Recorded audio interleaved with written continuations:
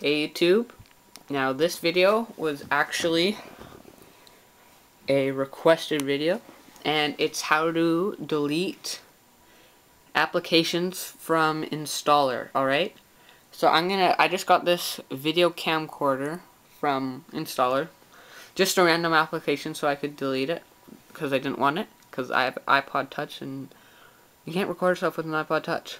So oh shoot, sorry, I opened up Cydia accidentally. What you're gonna do is open up installer, but I opened the wrong thing. Okay, so open installer.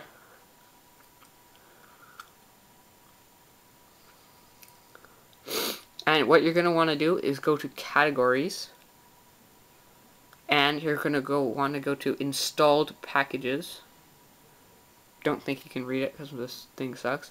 And then you'll see all of the stuff that you've installed. So you click the thing that you want to uninstall, and there it is, uninstall on the top right. Just uninstall it,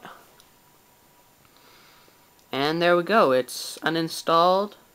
You go back and you let your springboard reload, and there we go, it's all gone. Alright, see, it's not there. Alright, thanks for watching, guys.